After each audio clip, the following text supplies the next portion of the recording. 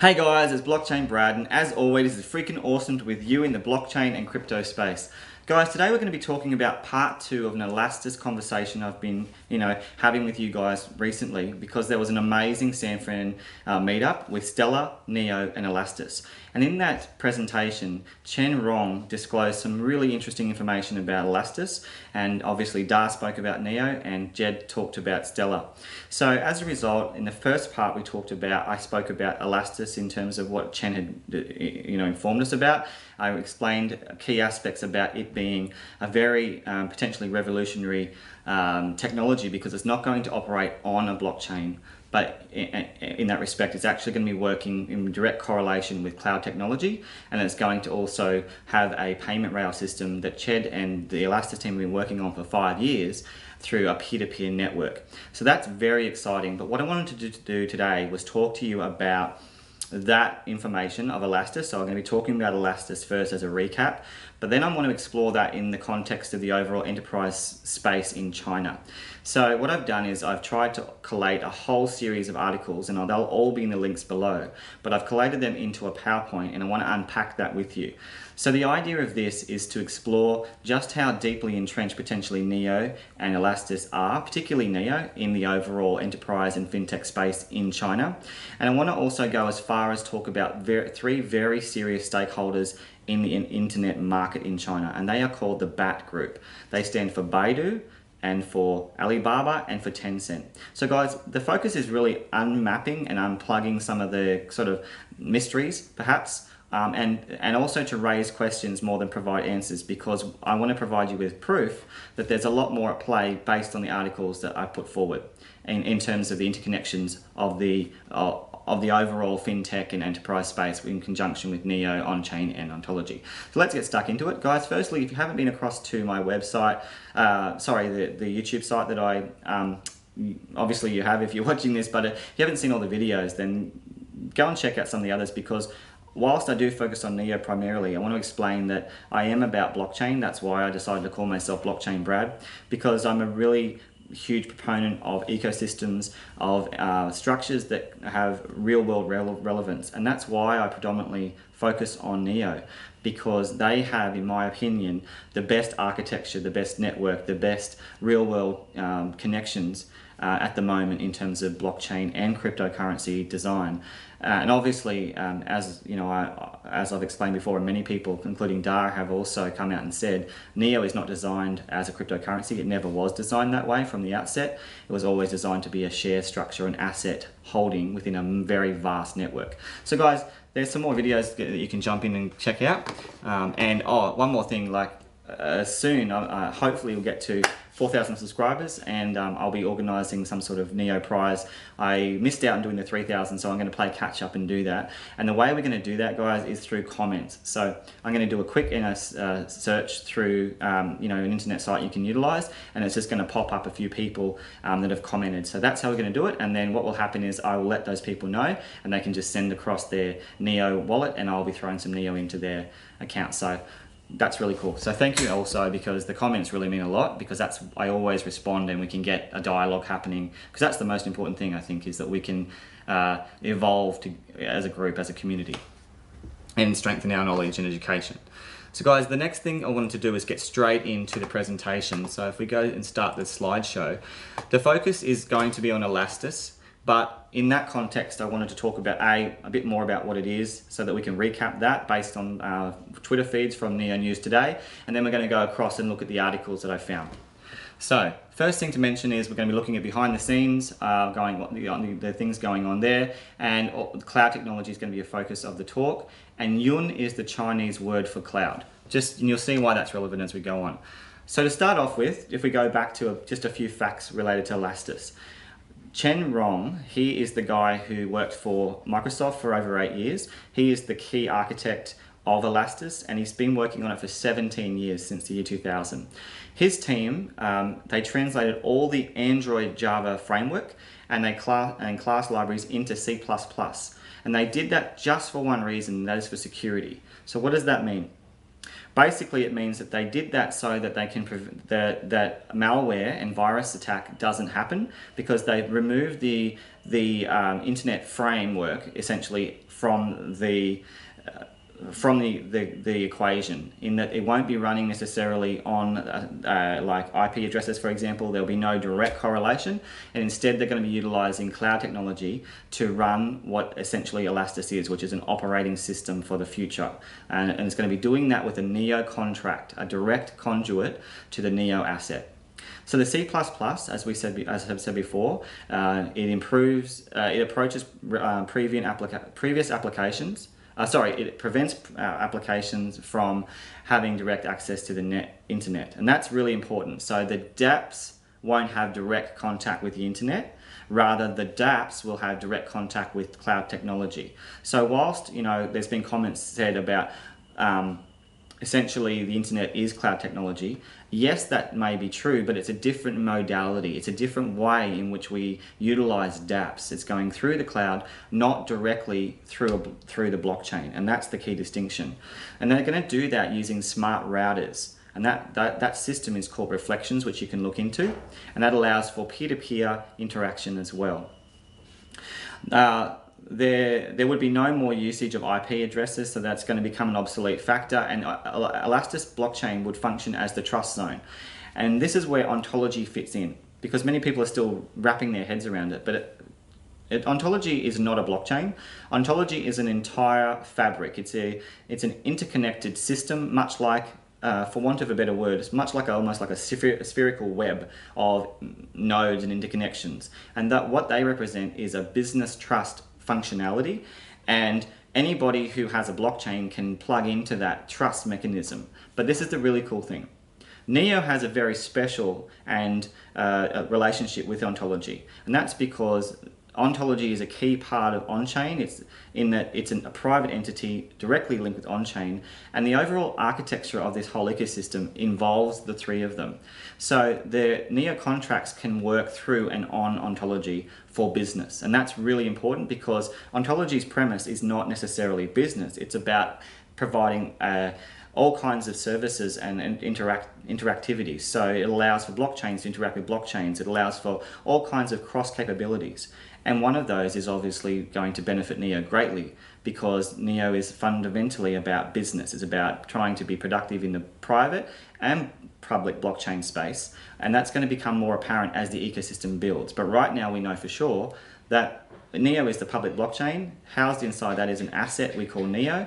It has a utility function as well via gas, and all of those things interact with ontology. So that's a huge boon and a benefit for the system. So more news about that just before we move into the Elastos talk is that Da Hongfei, when he spoke, he made it very clear about some of the aspects of difference and distinction between Ethereum and NEO. And I'm copying a bit of flack talking about that on Twitter, but the reason why I do is not to disparage Ethereum. And I want to make that really clear, because as I said before, I'm pro-blockchain and I'm pro-ecosystem and I'm pro-business, because that makes sense in the real world. But in terms of NEO, because I represent NEO as much as possible for free, I still want to make sure the facts are clear. And when people compare them and say NEO is the next Ethereum, or it's like the Chinese Ethereum, we need to clarify that that's not the case, and this is why. The first one, it relates specifically to its protocol design. NEO is hinged or it's based on a third generation delegated Byzantine fault tolerance protocol, and that is an unforkable design. Ethereum is going to be moving to proof of stake. It's currently proof of work, and what that means is that essentially the potential for forking is real and still there. And that, in terms of enterprise, is so significant that we are seeing the changeover of many projects, which essentially are represented by businesses, some of them very big.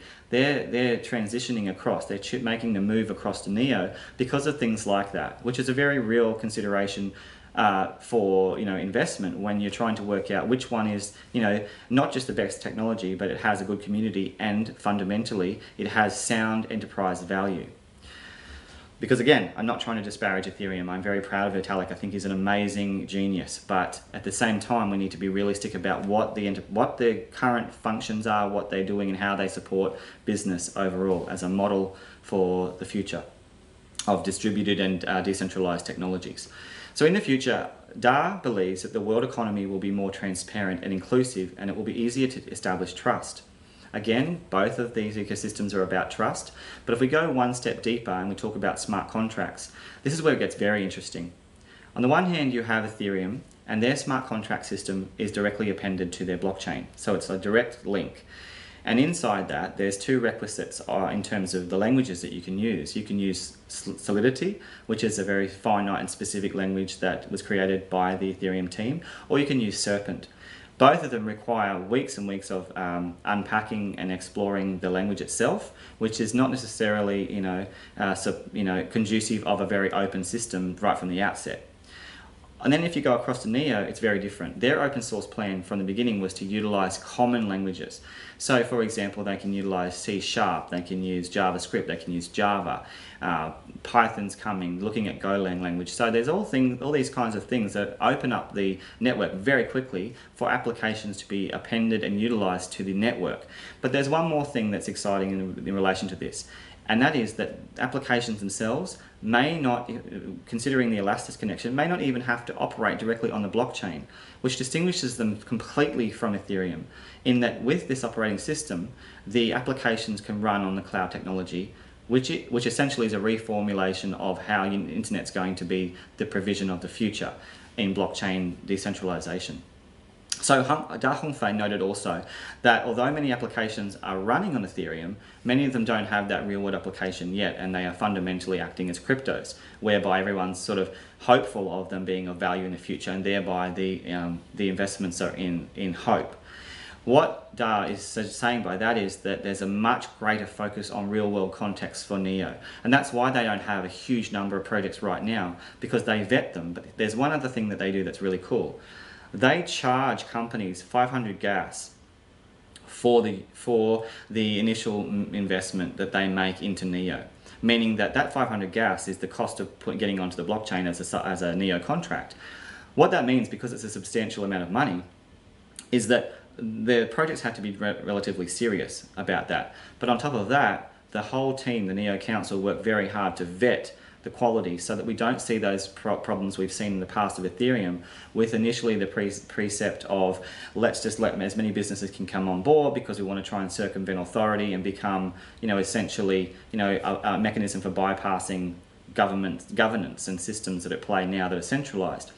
And what's for sure is Ethereum's changed their tune. They no longer do that. They've got direct connections to inculcate trust, to establish trust. Neo from the outset have been doing this. And they have done that with ontology and on-chain in mind.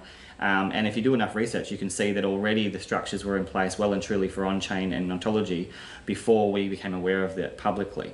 And that's because Neo, right from the outset, had been presented to venture capitalists. Da did this himself with the overall trust infrastructure in mind, knowing that the premise was to make Neo a business token, to make it valuable in blockchain, public blockchains, in private blockchains and consortium blockchains. And the reason why I say that is because there's a protocol that allows for that interaction into those worlds, which you'll learn more about, called the cross-chain interoperable NeoX function. And that's going to open up things so much more. So the Ethereum and Neo distinction, again, there are those basic differences, and we talked about the protocol, the algorithm, that's important, and we talked about the different languages that relate to them both. So in terms of just a map, I want to go across to Elastos now, and we're going to focus on that for the rest of the talk. Elastos is the center of this map, and it's solely based on Elastos, these interconnections. There's many, many more that you can relate to, all kinds of facets of this.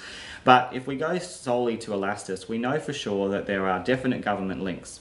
Absolutely, and that came directly from the Elastos site. The white paper, I read through that, but when you go to all the announcement publications, it's very clear that up until the ICO ban, the government was directly funding Elastos, which is important because remember, their interests are certainly in getting an operating system functioning, because they are currently working on things like digital currencies, and they are very much invested in blockchain as well. The other thing to note is that Da Hongfei, obviously with his diverse roles, he's CEO of 2 major companies, and he also represents LawChain as well. you can see that he sort of made him the centerpiece above Elastos. And the reason why is because as I've researched more and more, there's absolute connections with Microsoft and IBM from Onchain. I have no doubt of that. And because of the interrelationships between Onchain and Neo, and Ont as a trust mechanism between them, there's no question that at the very least, indirectly, Neo is going to benefit from the Microsoft and IBM connections. No question. Because it's been said many times, but on-chain will not work efficiently without Neo working productively. They are mutually supportive of each other, and they rely on their own ecosystems to evolve.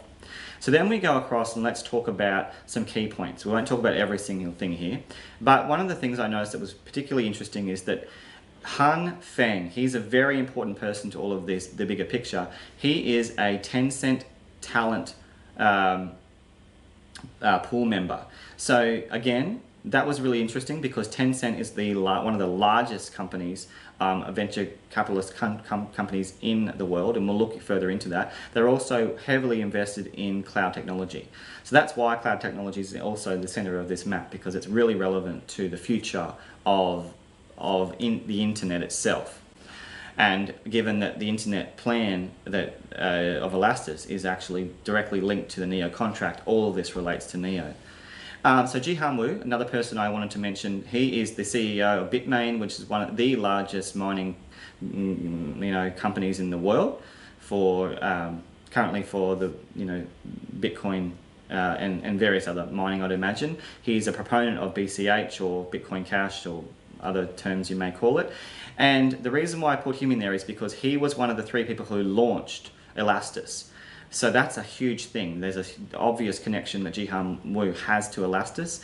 And then he's also, if you go to Han Feng, they are friends. They know each other. They've been involved in certain, and I'm going to show you all of this as evidence. So more of this will make sense. Also, the Lei Jung in green across with the Bitmain, I just mentioned, Paradise Papers is worth a read because it explains some of the connections of this very powerful man in relation to Bitmain, which again feeds back into Jihan Wu and Elastos. So there's interconnections that are really genuinely existent. And they relate all the way up until that BAT, which is the Baidu, Alibaba and Tencent, particularly Alibaba. So that's the reason why I put dots from Da Hongfei up to Alibaba and Tencent, because that's piquing my interest. There's many indicators through the articles I'm going to show you that do suggest and provide more conclusive evidence that this map is entirely plausible. Okay, so if you want to know more, just ask me on Twitter or ask me through the direct feedback below, because I'll always respond to that. If you want to know why one chain is with Factum, for example, there's more I could add also with Ranglu Tech and one chain, but essentially it's important that we do this in a really collaborative way so that we don't try and create a FOMO of this, but show you the genuine connections.